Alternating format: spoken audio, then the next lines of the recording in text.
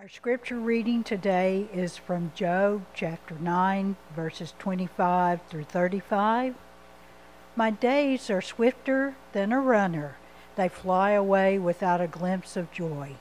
They skim past like boats of papyrus, like eagles swooping down on their prey. If I say, I will forget my complaint, I will change my expression and smile, I still dread all my sufferings, for I know you will not hold me innocent. Since I am already found guilty, why should I struggle in vain? Even if I wash myself with soap and my hands with washing soda, you would plunge me into a slime pit so that even my clothes would detest me. He is not a man like me that I might answer him, that we might confront each other in court. If only there were someone to arbitrate between us, to lay his hand upon us both, someone to remove God's rod from me, so that his terror would frighten me no more. Then I would speak up for fear of him. But as it now stands with me, I cannot. The word of the Lord.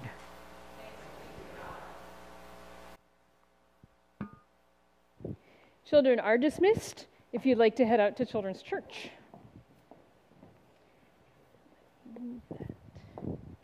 They leave the mic here because they think I'm trustworthy. I'm not. I move too much. Now, if you've been tracking with us as we have walked through the book of Job thus far, you'll remember that pretty early in, I told you that early in the book of Job, his laments are pretty dark. They just get darker. But that his understanding of the gospel, the good news, is just a faint glimmer early.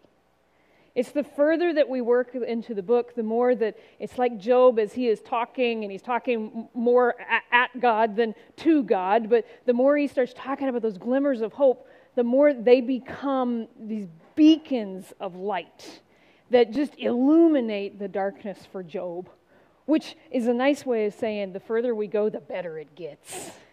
And we're getting to the good stuff.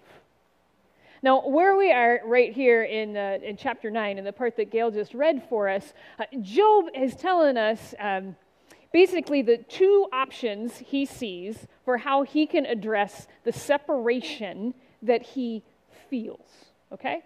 Now, catch me.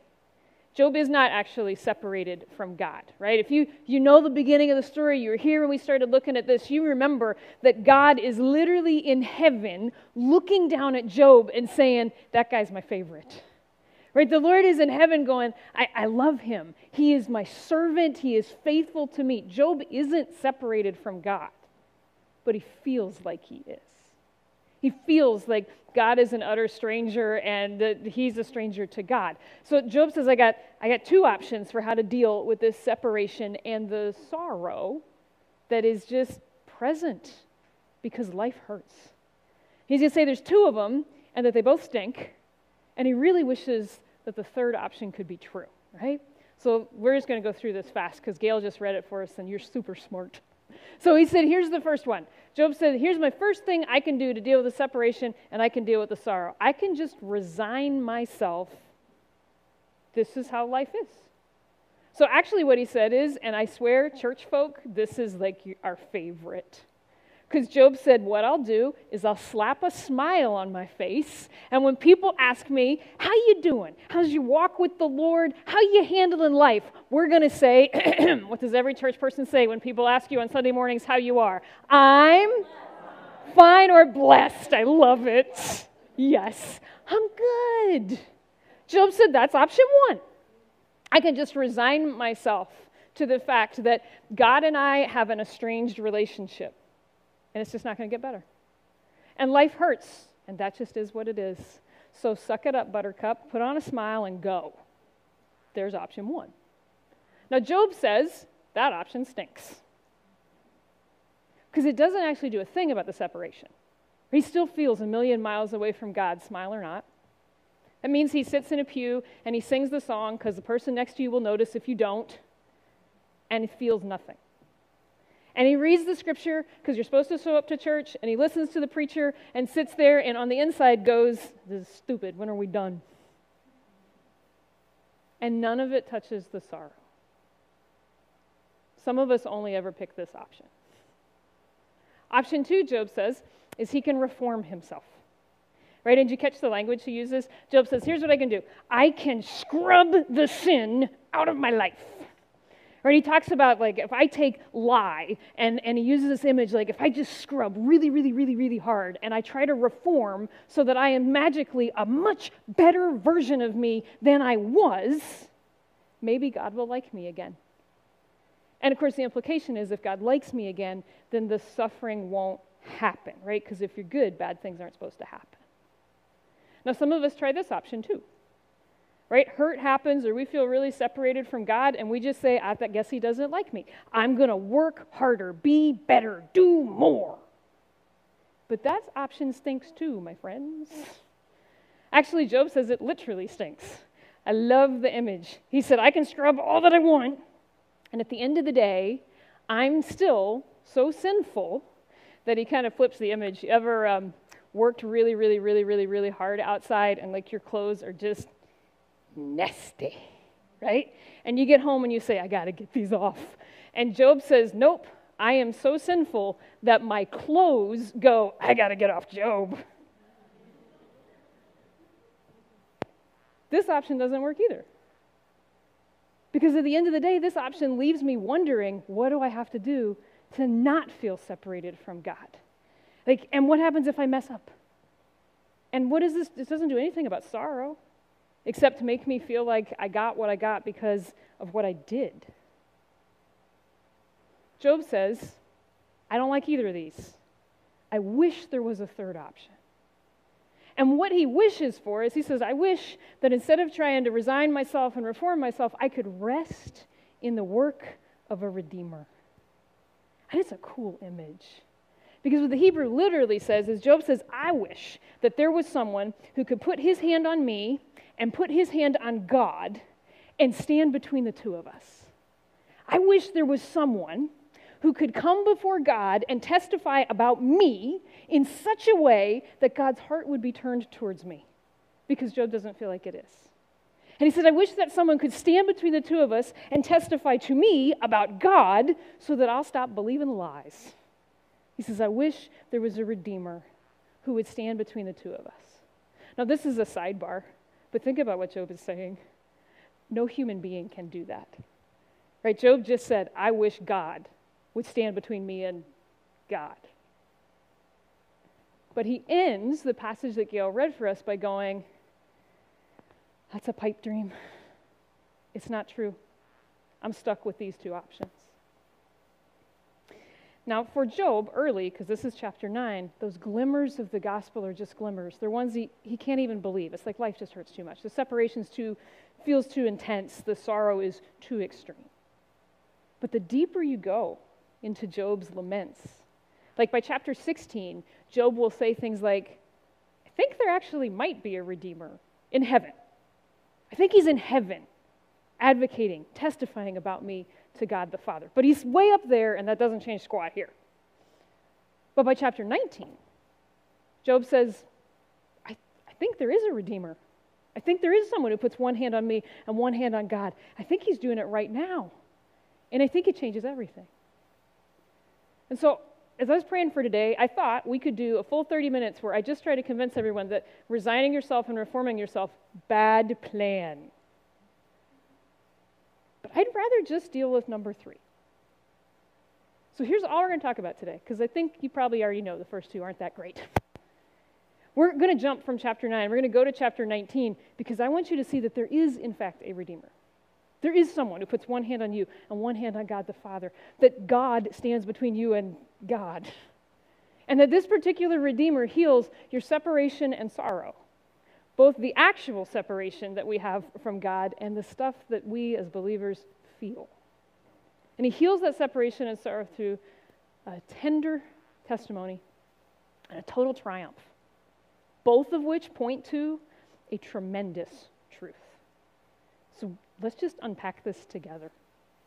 We're going to be in 19. If you want to go ahead and turn there, you're more than welcome to. We're going to be in chapter 19. We're going to start in verse 23, and we'll work our way down through verse 27. These are some of the most famous words in the whole book of Job. They're like the only ones that will appear and etched on anything in Hobby Lobby, okay? Just saying. These are good ones. But Job starts out this way. Here in chapter 19, verse 23, he says, "Oh, that my words were recorded, that they were written on a scroll." No, that's not good enough. That they were inscribed with an iron tool on lead. Still not good enough. That they were engraved in rock forever. Now, what is our poet getting at? Job, in its context here in chapter 19, is saying that he wishes with everything that he has that he could give some testimony about himself, right? It was written on a scroll for God to come read. Or it was engraved with lead, and he says, well, that's not good enough. I wish it could just be engraved, etched into, hammered into rock, last forever, and that God would come down, read my testimony, engraved on this rock, and his heart would become tender towards me. Job says, I wish that I had words, that if I just gave my testimony about my life, it would change the way God views me. Okay? Now, you and I both know that ain't going to work. Think about it in your own world. If I won't make you chisel. If I just handed you, a laptop and I said, I want you to write your personal testimony. I want you to write it out, and we're going to give it to God, and your testimony is going to turn his heart. You would have to get creative in your writing, because there'd be whole chapters in your world that you'd have to edit out. Right? There are all the stuff that we've talked about, like if we threw it on the screen right now, you would just die.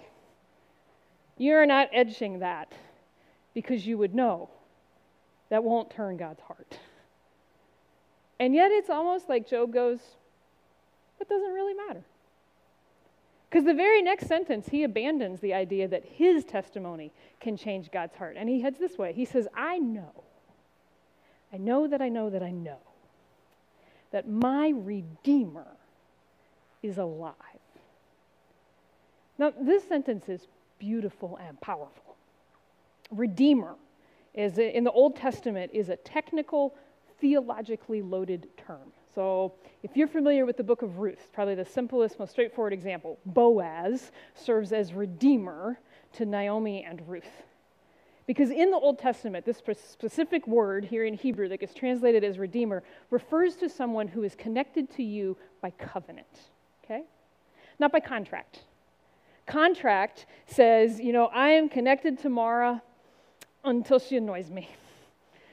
I'm connected to her until she breaks her end or I break my end, and then we both part ways, right? Covenant would say, I am connected to her no matter what.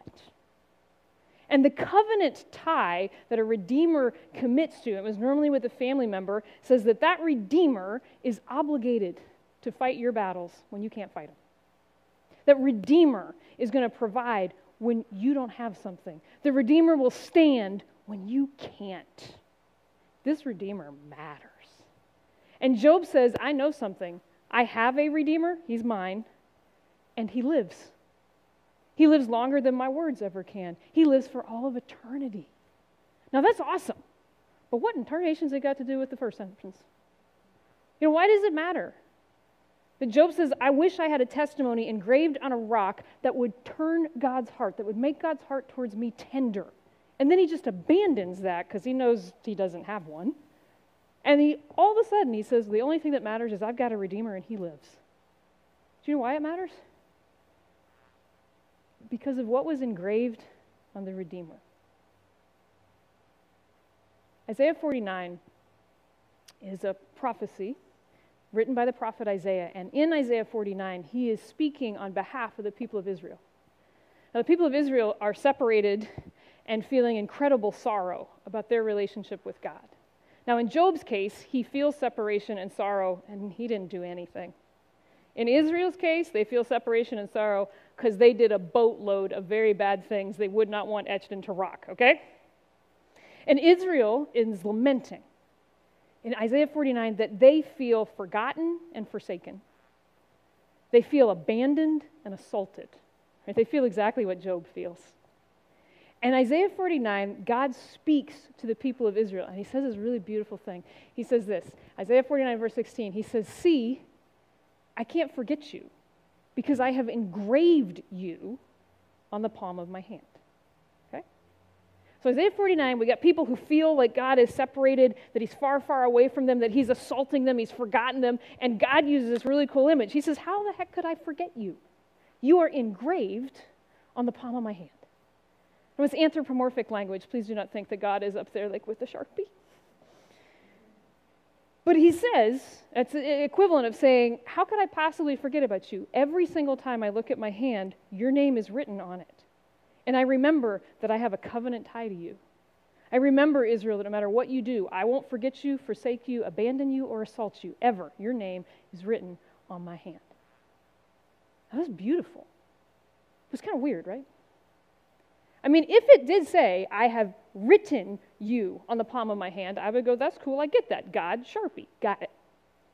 If it said, your name is tattooed on the palm of my hand, I would think, strange choice, but I understand what we're saying. But the word literally is engraved. The Hebrew word means to dig deep or to cut. I've dug you in the palm of my hand. But that doesn't make any sense until you hit a cross, right? Until you hit the cross where God has been engraved, where his skin was dug into, where he looks every time and says, I see you and how much I love you in a nail-scarred hand. Now, I want you to think about Job for a minute. Chapter 9, Job said, I wish with everything was in me that there was someone, anyone, who could stand between me and God, whose testimony about me to God would make God's heart tender towards me.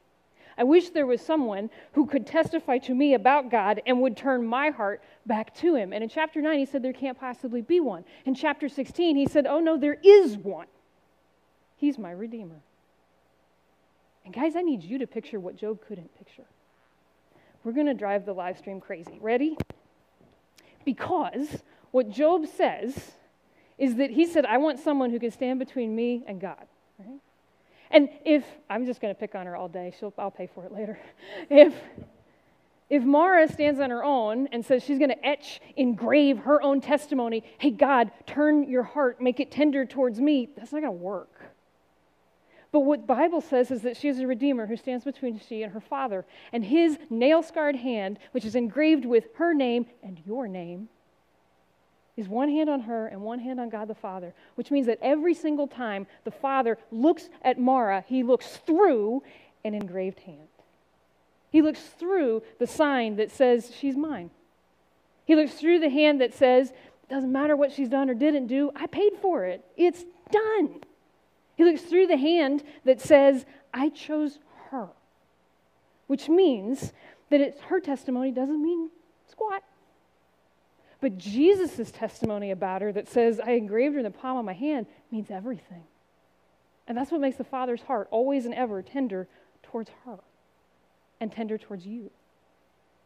But friends, it also means that on those days, if you're a Christian, when you feel separated from your God and you are wondering, has he forgotten me or forsaken me? Has he abandoned me? Is he assaulting me? You need to know there is a Redeemer that stands between you and the Father. A Redeemer who lives, and who lives with nail-scarred, engraved hands. And when you look at the Father, you need to look through the Redeemer's hands. And you need to be reminded that the Father, who sometimes we question whether he cares or is present or anything like that, gave his Son for you. That's who your Redeemer is. Does that make sense? Now, I got to keep moving, but some of you don't have to move with me. Because some of us, that's the only thing you need to hear today. You have a Redeemer who lives. And his testimony about you is tender because your name is engraved on his hand. And it's his testimony who moves the heart of the Father. You have a Redeemer who heals that feeling of separation. Because you have a Redeemer who with nail-scarred hands stands between the two of you.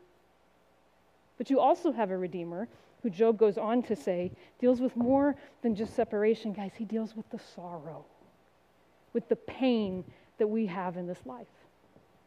Because Job says about that Redeemer who he knows lives, in the end, that Redeemer, he says, will triumph over the dust.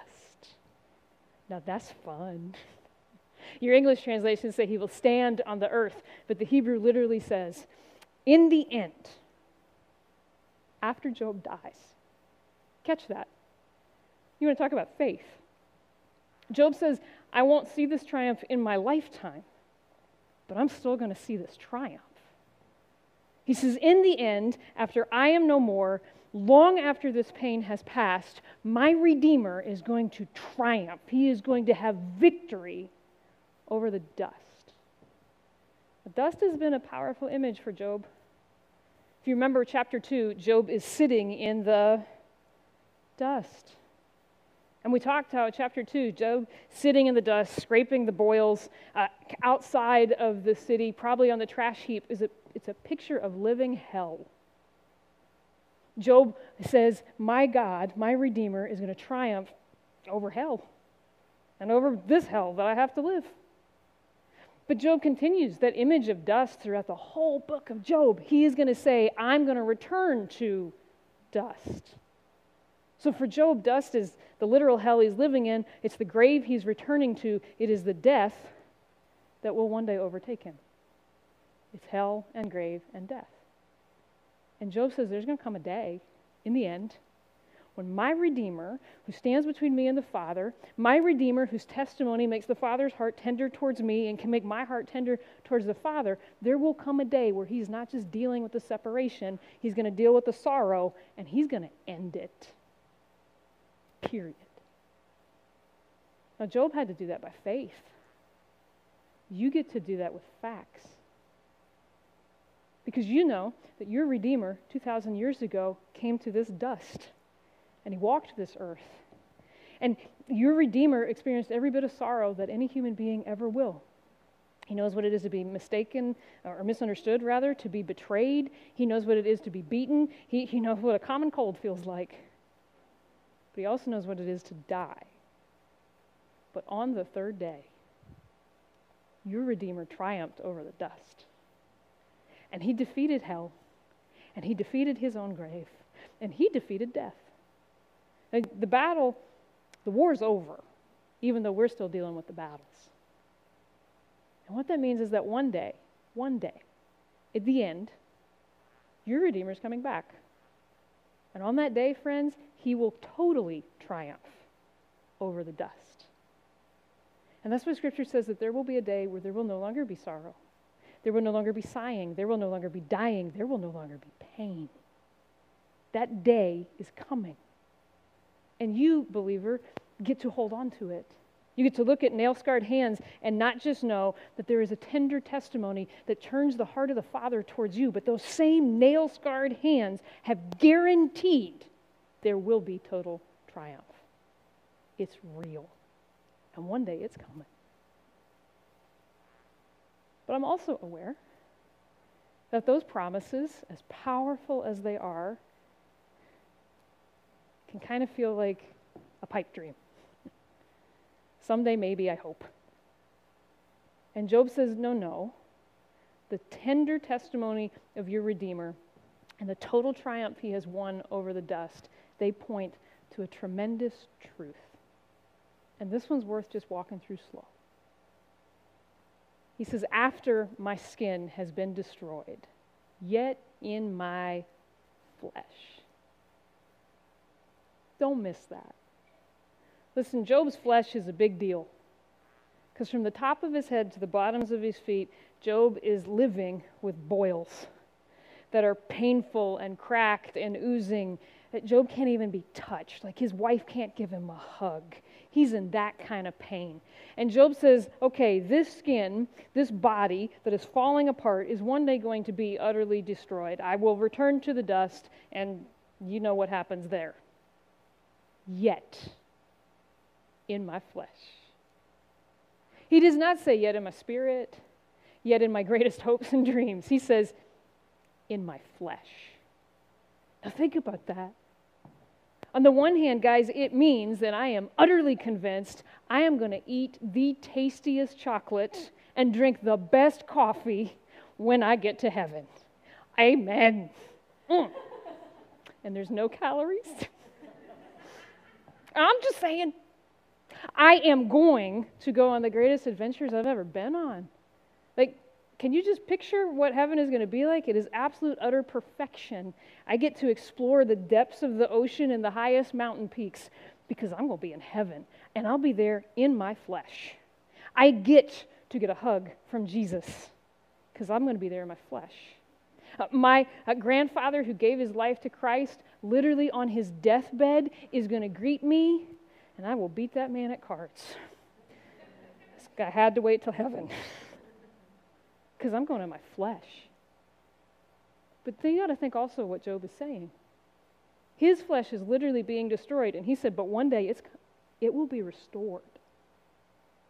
See, I think Job means both things here. I, in my flesh, one day have a promise of a very embodied experience for all of eternity in the presence of my God. And in that experience, everything that has been taken from me by sorrow will be restored. All of it. This morning in Sunday school class, we were talking about what you need if you face justice. We used the example of a woman who had been raped. And if percentages are right, there are women in here who have been. And one of the things we talked about was that there's nothing the court system can ever give anybody who's experienced something like that will ever give you back a feeling of being safe. Nothing the courts can do will ever give you back a sense that your body is yours, but in your flesh. Whatever's been stolen from you because of sorrow on this side of glory will be given back. That's your promise. And it is your promise because you have a Redeemer whose tender testimony about you is that it ain't about you, it's about what he did. Whose tender testimony is that he loves you and he says you are his. His tender testimony is that he does have one hand on you and one hand on the Father, and he's not letting go. This promise is yours because he triumphed and one day will totally triumph. You will, in the flesh, everything that is broken be restored. And he says, after his skin has been destroyed, yet in my flesh I will see God. And apparently that didn't get it done. So he said, no, really, I myself will see him. And that still wasn't enough. And so he says, with my own eyes. I think Job was dancing at this point. One day, you, if you are in Jesus Christ, will stand before God the Father, and you will look at perfect holiness in the eye. And you won't have to shield your eyes. And you know what? Perfect love won't avert his eyes from you. There will be a day in the flesh, with your eyes, you will see God face to face. And you know what else? Your eyes will, from that moment, only ever see goodness and beauty. Your eyes will only ever see perfection. They will never, ever see injustice or pain or futility. Your eyes, if they weep, will only weep because of joy. This is your promise. In the flesh, you will see. And look at what you're going to see. I will see God. I myself will see him with my own eyes. I am not a stranger. And most of your English translations say, I am not another. Like, I'm going to see God and not, somebody he likes more. The Hebrew actually says, I, not a stranger. Job, over and over again, has been calling himself a stranger. Over and over, he's saying, I feel so separated from God that not only is God a stranger to me, but I think I'm a stranger to him. I don't think he knows me, cares about me. I think I'm the guy that just passes on the street who God ignores. But he also talks about how he feels like a stranger to himself. Been there? Like Job's experiencing so much incredible grief that he will say, I don't even know who I am anymore. I'm a stranger to me. But Job says there will come a day when in the flesh, everything broken, restored, you will see God. You, and not a stranger. I think when Job takes his first breath in glory after the end, when there's total triumph, that Job is going to come up to God the Father, and the Father is going to say, Job, welcome home. And then he's going to turn to the heavenly court and say, this is him. This is the guy I've been telling you about. Because Job's not a stranger. But friends, that also means that on the day that you stand in glory, that's what God's going to say. He's going to say, hey, here's Frank. Welcome home. Welcome home, my good and faithful servant. And he's going to turn around and say, this is the one I've been telling you about. I love him the most. And then he's going to say, Charlie, and Madeline, and Logan, and Eric. And he's going to say every person's name because you're not a stranger to him. And in that moment, you won't be a stranger to you either. And he's going to welcome you into his presence. And you will hear, good and done. You have done well, my good and faithful servant. Job says, my heart yearns within me for that day. And my heart yearns within me for you and I to believe these truths. Too often we try to deal with the separation that we feel, the sorrow that is so big, by resigning ourselves to it, slap on the smile, and just suck it up. And we leave a cold and distant relationship between us and God. Or we try desperately to reform ourselves, always afraid that we haven't done enough. And what we most need is the absolute conviction that there is a Redeemer who heals the separation and the sorrow, who does it through a tender testimony, a total triumph, and a tremendous truth. And we're going to invite the band to go ahead and start making their way up here as we get ready to come to this table that proves to you what your Redeemer has done.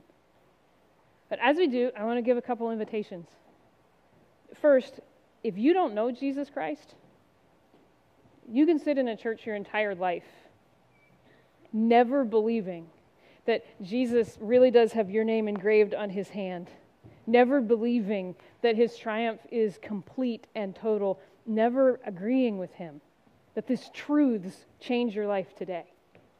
If you don't know Jesus, then today is the day to say yes to the Redeemer who wants with everything within him to show you how real his love is. But if you're like me and you're like Job, and you know Jesus, and you even affirm these truths and forget them all the time, then I'm going to invite you in these next few moments to come before your Savior, your Redeemer, and pray. If what you need to be reminded of today is that there is a tender testimony, you have a Savior who has engraved your name on his nail-scarred hands, and you need to just see him with one hand on you and one hand on the Father, then would you ask him to show you how his testimony changes the Father's heart towards you and yours about the Father? If you need to be reminded today that there will be an end to the sorrow and you can trust Jesus, he's accomplished it and he will one day do it, then ask him to show you that. And if today you just need to say, Lord, show me the truth. In my flesh, with my eyes, I am not a stranger, will one day see you. Then ask him to show you. Because these are the truths that change how we live today. Let's come before our God in prayer.